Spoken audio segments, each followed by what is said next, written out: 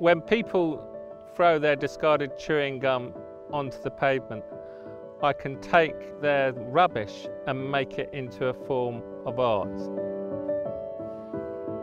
My name is Ben Wilson and people call me the Chewing Gum Man, and for the last 19 years I've been transforming rubbish into art.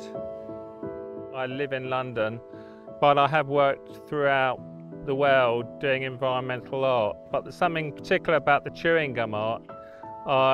It makes me really excited because I can make something very small, a thoughtless action, and change it around. And I'm literally taking something that's thrown away and making it into something beautiful.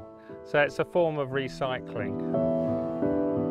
The picture is very much determined by the subject matter and what's happening at the time when I'm working. So it could be anything from 2 hours, well, an hour to 2 a day, sometimes 2 days, depending on the complexity of the image. I have a blowtorch which dries the paint off, and then a lacquer as well, which dries very fast.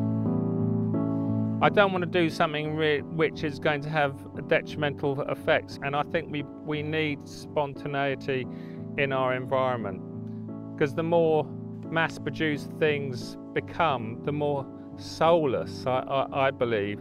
I think the one thing I love about London is the diversity of all the people. So the pictures I've created are from people from all walks of life, and so it's celebrating the connectivity of people.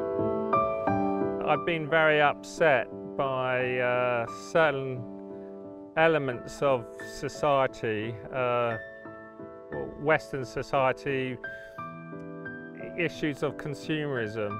Certain problems environmentally can be solved from centralised government, but also I think it's the sum total of all our actions that create the world that we live in. So each time a person's a spat out gum on the street, I'm taking one thoughtless action and then changing it around, and it's the sum total of all our actions that make the world a better world.